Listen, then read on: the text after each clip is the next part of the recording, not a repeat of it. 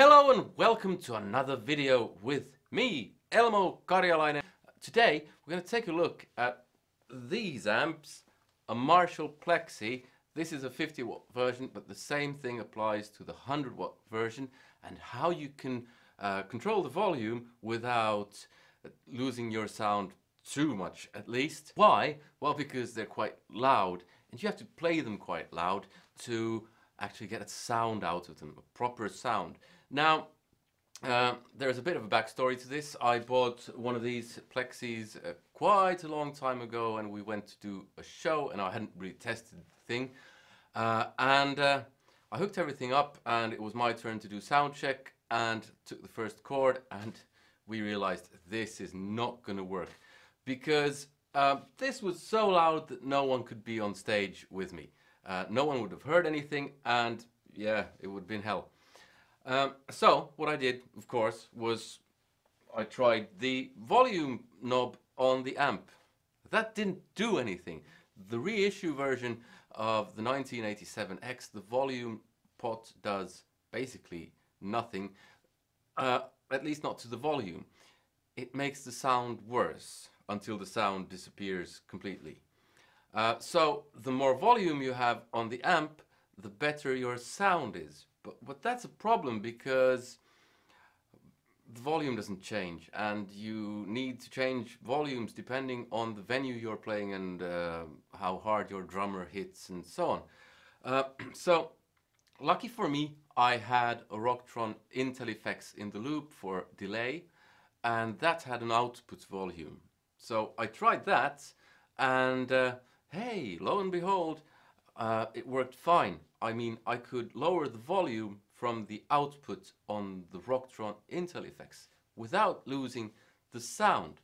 Now, that's something that you can do. You can put something in the loop to control the volume. I was asked a question recently by, I forget who it was, if you can play these things at bedroom volume, and I decided to find out. I know I've recorded this amp in a flat where we didn't do bedroom volume, but it was reasonably quiet so that the neighbors wouldn't go totally berserk, and that was fine. Now, I decided to see how low we can actually go, and so that you kind of get a chance to check out what it sounds like. These days, I'm using, instead of an IntelliFX Live, I'm using the Fractal Audio AXFX, and for these videos I'm using one of these, and I'm going to start using this live as well. It's basically just a volume pot that you put in the loop so that you can control the volume. Now, the regular thing would be to put an attenuator after the power amp, so between speaker and amplifier, where you could cut the volume. I've tried one of those way back when, and I hated it. I absolutely hated it. From my understanding, they've come a long way since then, so they're much better. So that's one option.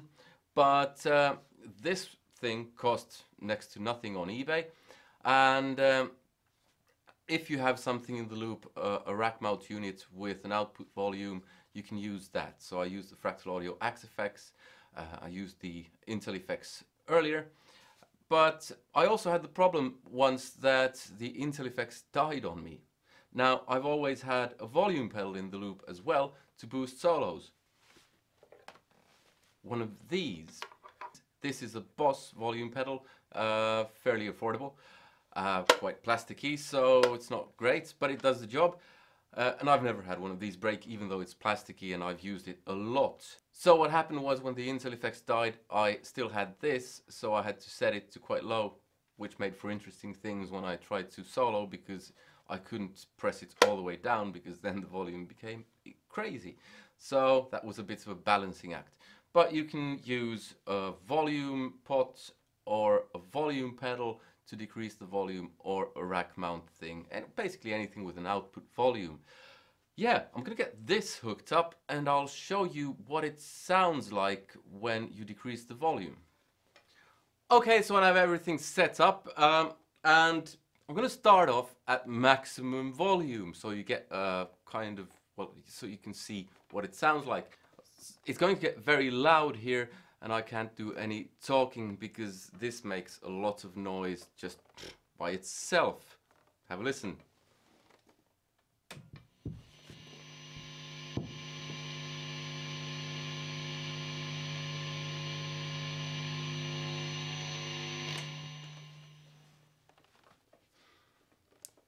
Okay, so I also have a decibel meter, so I can tell you how many decibels this is producing. It's just on my mobile phone, so it's not the most reliable, but it'll give you kind of ballpark figures.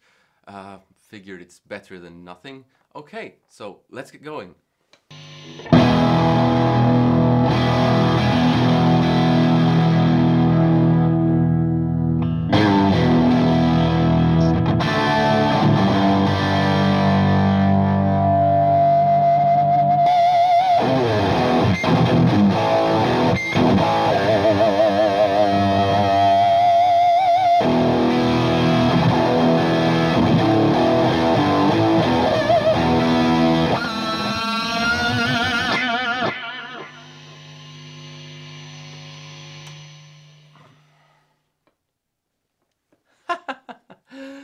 So that was roughly 85 decibels according to my phone. Now, I get the feeling that that's not correct. It's much more. But hey, I don't know how the phone app, probably crap, so but that's kind of ballpark figure. What did happen was the stuff started moving about on the table here, and I have a microphone on the table that fell to the floor. And everything shook, and it was insanely loud. I'll take the volume on the volume pot down to halfway so you can hear the difference.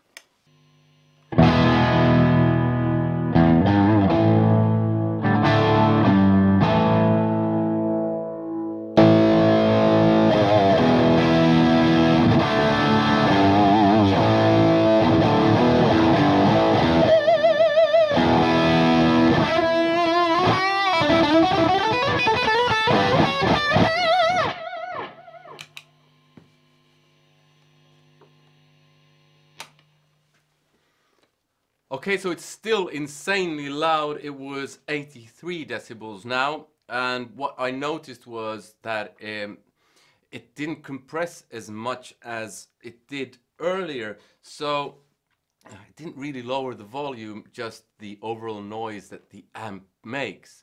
But it will start lowering the volume as well, so I'll take the volume down even further to what I normally sort of use during these videos, which is still louder than bedroom volume. Okay, here we go.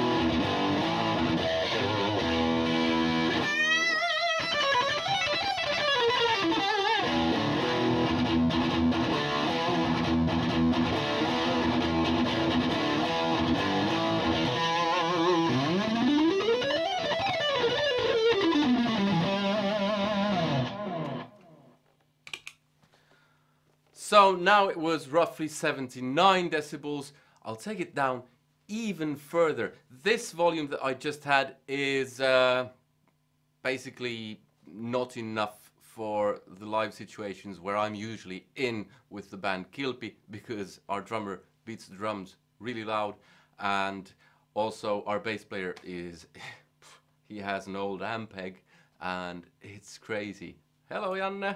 And yeah, but I'll take the volume down even further so you can check out what that sounds like.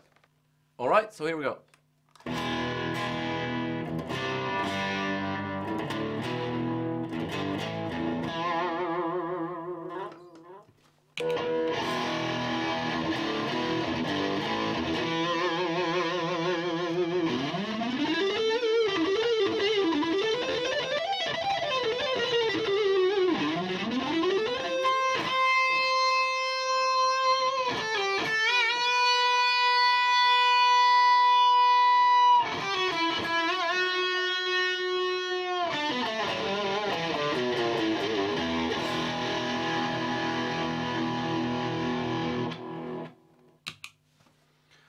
Okay, the phone app is still telling me it's now it's 78 decibels roughly, which seems it's not a big enough drop from the last volume because there was a noticeable drop there. I'm not sure if that's still bedroom volume because I think my ears are screwed up from starting to play really loudly. I'll turn it down still a bit, see if I can get it to bedroom volume. All right.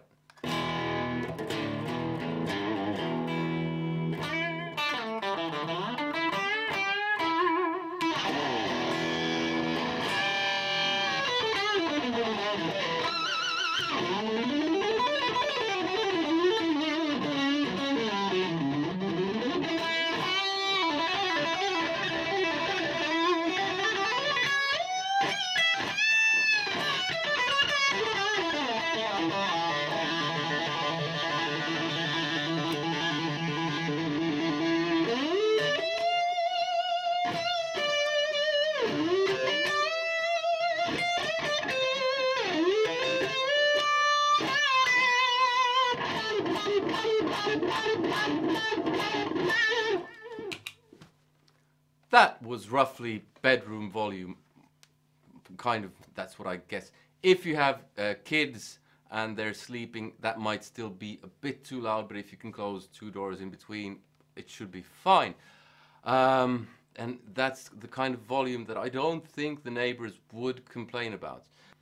With this volume knob that I have here, I found it's really tough to get it to be quieter than this, because you just move it a fraction and then suddenly it's quiet.